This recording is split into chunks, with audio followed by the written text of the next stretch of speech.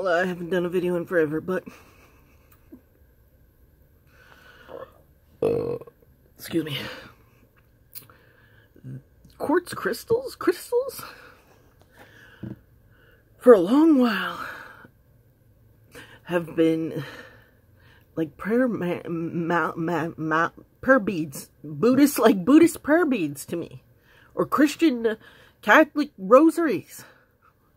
Like, I will hold it, and unlike the beads, I mean, I don't think you can feel an energy from the beads, but I'll hold it and I'll think on the light and the light of it, and I will, I mean, you know, like, it instantly, something about it puts me in a prayerful place in my mind, and I will, I mean, I'm not just saying mumbo jumbo, okay, because 1 Thessalonians 5:17 says, pray without ceasing.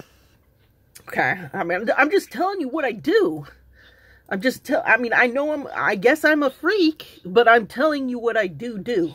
And then also, it says, we will be, Christians will be, oh, I mean, this is one of my favorite verses these days. Matthew 10:25, looking worse, being called worser than the house of Beelzebub. Well, crystals have a bad reputation as being witch stuff. That is worse. Master of the house of Beelzebub. That's master of the house of Beelzebub stuff. People have put master of the house of Beelzebub stuff on these rock necklaces.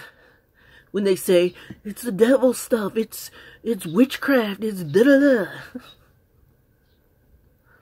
But you know, you hold it, and you close your eyes. This is what I do. You close your eyes, and you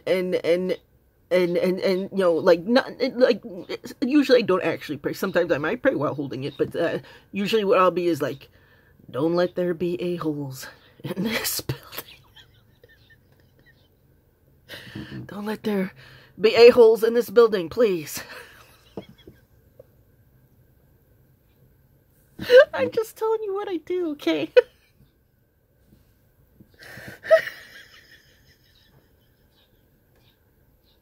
The Bible says pray without ceasing, all right? It's literally what it says. It's an aid, okay? But I mean, I'm telling you, there's two kinds of prayers, right? There's the kinds that, but you know, I mean, like, you know, like, I feel like, and I watch videos on the Buddhist malas, right? And also, I believe the Catholics' little rosary. It's not always prayers like they're, you know, hands folded to God, because that would be a lot to do that without ceasing. You know, would that should be a part of your prayer life, I believe. But there's this other type of prayer where it's like, it's just like good intent, good thinking, good whatever, focusing. You know, having a prayer bead jewelry or something to focus your good intents out on whatever. I've been doing the same thing that these Buddhists and all the Catholics do. I've just been using a worser, master of the house of Beelzebub item. Whereas none of this, the rosary, the Buddhist monk things, none of these items look very much worse than a master of the house of Beelzebub. They don't. They look really innocent to me. And I mean, unless, again, we roll back to crystals, unless you go and you're thinking, ooh, they're wearing this Buddhist right here is wearing some crystals. He's worse. He's a master of the house of Beelzebub now. So we're going back to crystals then, as far as a Buddhist monk looks, right? If a Buddhist monk was to look as a master of the house of Beelzebub, he would have to wear rocks, because rocks are, the devil's stuff in people's minds. Or a stone rosary. That rosary's not stone, so that you wear that rosary, you wrap that around your wrist, you are not looking like a master of the house of Beelzebub.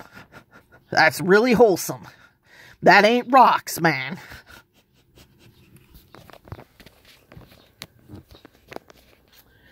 I was thinking about prayer beads today. Be shocked and shook it, whatever. I was thinking about prayer beads, and sometimes I think they're nice, and I think that maybe they could help. Maybe they could help me.